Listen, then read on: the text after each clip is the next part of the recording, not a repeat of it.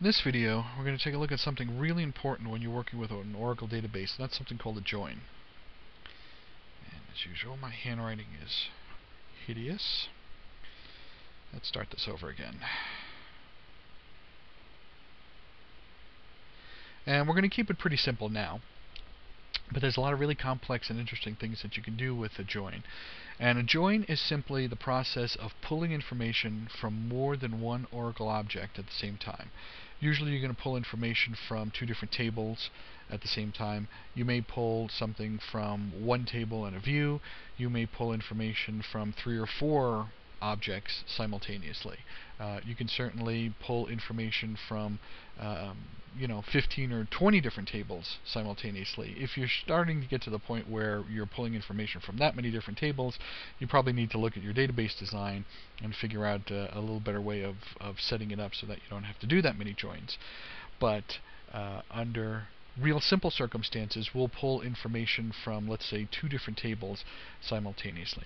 Why would we ever have to pull information from 2 different tables simultaneously? Well, the whole thing goes into this concept of normalization.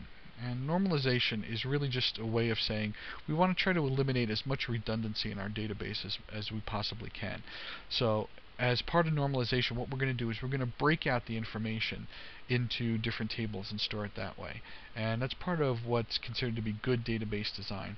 But when it comes time for us to get the information back out, we're obviously going to have to do these joins to pull the information from different tables.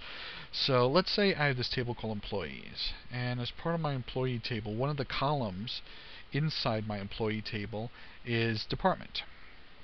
So I could store the department as is. I might have a department as VP. I might have another one as finance. I might have another one as retail. I might have all of these different departments that are out there. And I may just store it this way. But if I choose to store it this way inside my employee table, let me put a little box around this to show that this is my employee table here. If I choose to store it this way, there's a couple of issues that I could run into. One is consistency of data. I might have a data entry program where, as I'm entering new employees, not everybody calls the finance department finance. We might have somebody who inputs it as, Fin. Maybe somebody who breaks out, vice president as, executive department. So I have this issue of data consistency, making sure that the right data is going into my tables. I also don't want to store too many character strings over and over again. As part of my retail operations, I might have 10,000 employees, and I'm going to store all of that information, retail, the word retail, over and over again, 10,000 times. It's much more efficient for Oracle to store a number than it is to store text. So this might be department 30. So it's much more efficient for me to store 30 10,000 times than it is to store the word retail 10,000 times. It also makes it a lot easier for me to search. I might have somebody who puts in retail with a capital R. I might have somebody else who puts it in with a small r. As far as Oracle is concerned, those are 2 completely different departments. So then I'd have to tailor my queries to say, okay, I want it retail. I want somebody else who might put everything in capital letters.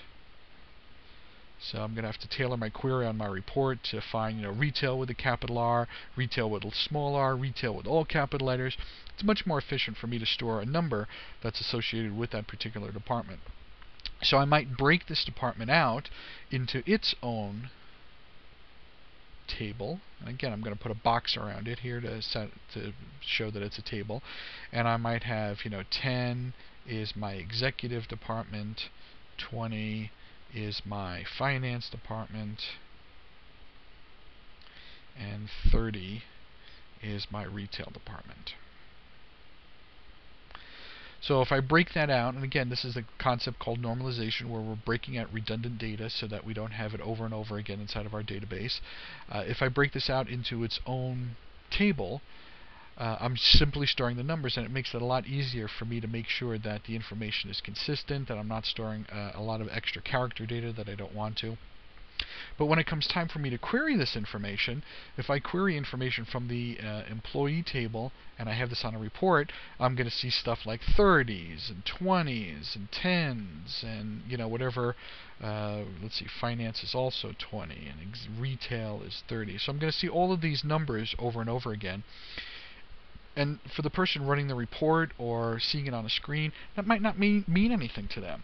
What does 30 mean? It doesn't mean anything to that particular user. So I want to write a query that pulls all of the information from the employee department, but when it comes time for me to actually query their department ID, I don't want to query the number. I want to use this number to join over to this other table, and I want to actually display finance. I don't want to display the number 20. I want to display the number finance. So the only way we can do that from two different tables is to write a join. And we're going to hop into SQL Plus, our SQL Developer here, and show how to do that. So here's my HR schema, and this is created if you select the Install Sample Schemas checkbox when you're using the Database Configuration Assistant to create your database. And you can see that I have employees and I also have this departments. So if I look at employees and I scroll all the way over to the right, you can see that each employee is associated with a department ID. And again, I can write a query and write a report that pulls back this information. But again, this may not have meaningful information for me. 60 doesn't mean anything to somebody reading the report. Excuse me. What I really want to do is I want to go over to departments, and instead of pulling back 60, I want to pull back IT. Instead of pulling back 30, I want to pull back purchasing. So how do I write a query to do that? So let's say I want to pull back for my employees last name, first name, phone number, and department. Let's say I'm just going to pick that as an example. So I'm going to start off by saying select, and we can get all of the employee information here. So last name, first name,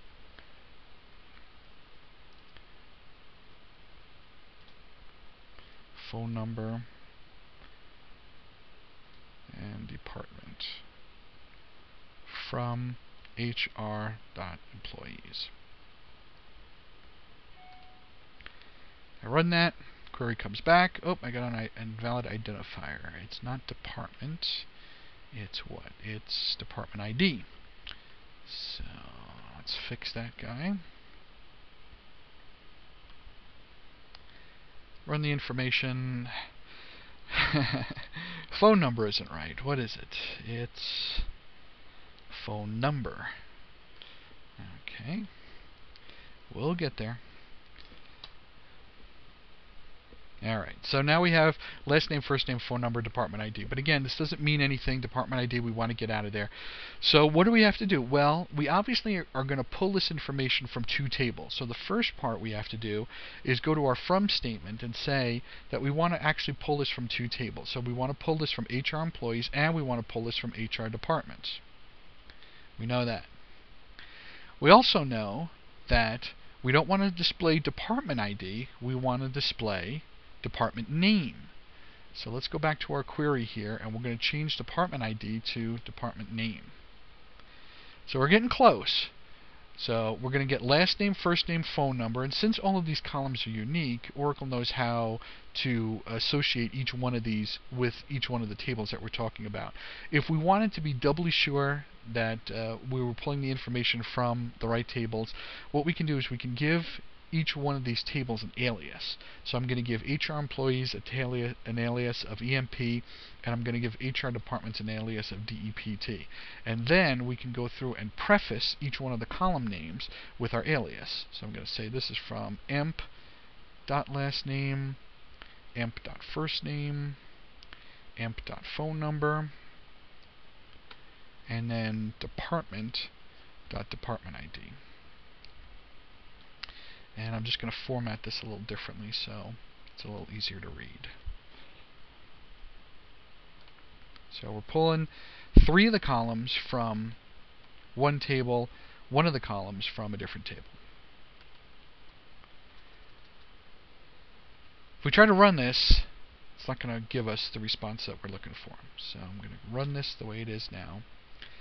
Pull back information. We get all of these different things, but we have way too many rows.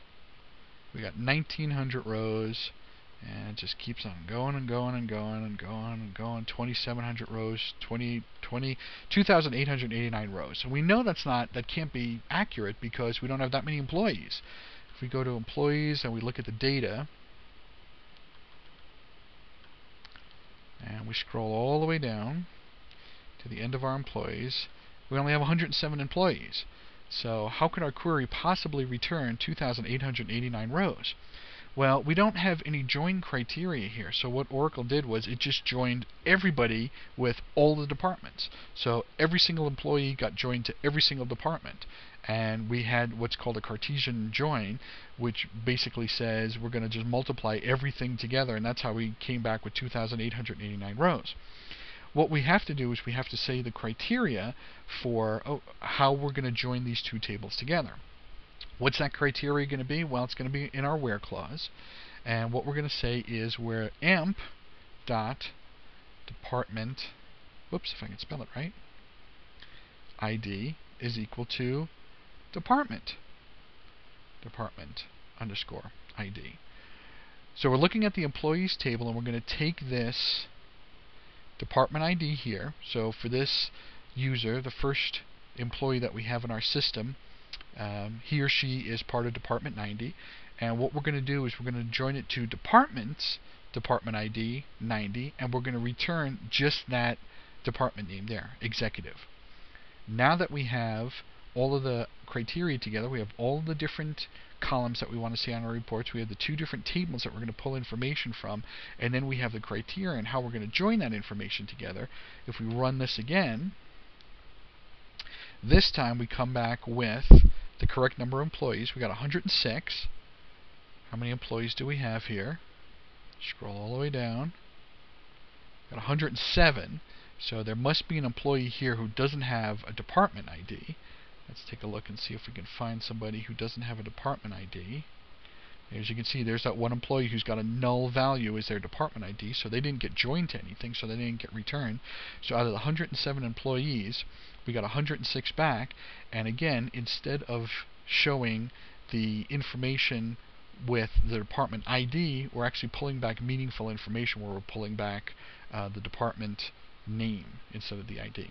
So this is an example of how to use a real simple join to gather information from more than one Oracle object simultaneously. We're not limited to two. We can pull information from tables and views. We can pull information from 3, 4, 5, 15 different tables and views combined together. And in some organizations, you'll come across code that actually has to pull information from all of those different pieces because they have really complex systems. And that's the only way to satisfy the query for whatever the report or the application is looking for. Again, if you're joining things from more than 8 or 9 tables and views simultaneously, you probably need to look at your database design and probably look at maybe changing some things around inside your database. Writing a query to pull information from that many objects simultaneously is usually not a good idea, but it certainly is possible using the Oracle, the SQL language, and the Oracle database. So this hopefully gives you a basic understanding of how joins work. We're going to look at some really cool features of joins in an advanced video coming up real soon.